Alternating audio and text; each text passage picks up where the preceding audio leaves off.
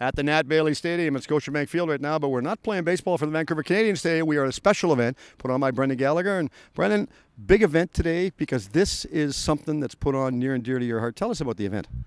Oh, it's we got a lot of local celebrities, some of your favorite hockey players, and other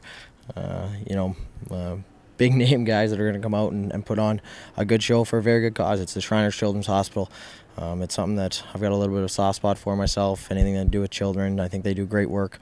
You always appreciate, the volunteer hours and the hard work that they put in, but at the same time, they're not going to turn anyone down. If you don't have the money to take care for your kid, they're going to do it anyways. They do it out of the goodness of their heart. They work as hard as anyone else. I thought it was a very good organization to get involved with, and I'm looking forward to hopefully many more of these down the road. Was it too tough to reach out to some of your pro buddies to say, look, come on out and throw a ball around with me the odd time at the Nat Bailey? I mean, what better place to throw a ball at? Yeah, and I think guys were really excited. I think guys are looking forward to the opportunity to come out, have some fun, embarrass ourselves a little bit, and put on a good show for the crowd. So we're really excited about how many people are coming out. I think it should be fun. We'll try and put on a good show and make sure they enjoy it and want to come back next year. A little bit of a change from you going from the Giants all the way up to the Montreal Canadiens. Of course, there were a lot of naysayers. You and I have had that discussion over the course of time, but good things come in small packages. How's your career going for you so far? So far, so good. Haven't reached the ultimate goal yet, and each year you come back, you're training and you're trying to get there. And it's been no different this summer. We're trying to work so you can go back as an individual and help your team and be a good teammate and do whatever the team needs you to do. But you got to prepare your body the best you can in the summer. And I feel like I've done that, and I'm looking forward to getting back and starting the year. You got your conditioning coach. Dad's working with you. Is Dad pretty tough on you? Always, I think. It's been a great relationship.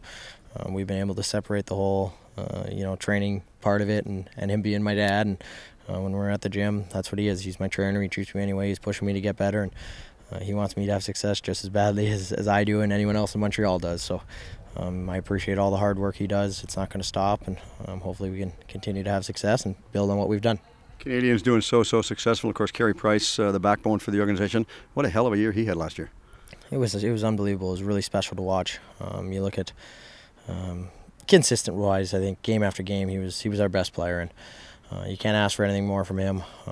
As a team, I think we can do a better job of helping him out. But certainly, he was there to bail us out and making us look better than we were at times. And we're pretty fortunate. I think every team relies on their best player, and certainly he was our best player. And night after night, he showed us why.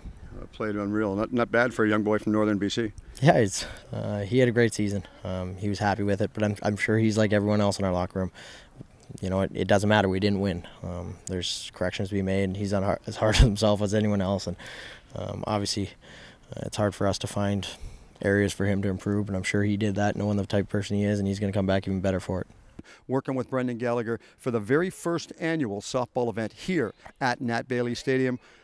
Regardless of the score, there are indeed no losers in this game. Everyone at this game, from the players to the fans to the media to everyone that hosted this behind the scenes, everyone is a winner. So I'm not even going to give you a score because basically it's a 1-0 score for the Shriners event and Brendan Gallagher. From Scotiabank Field at Nat Bailey Stadium for Sportswave, I'm Steve Erickson.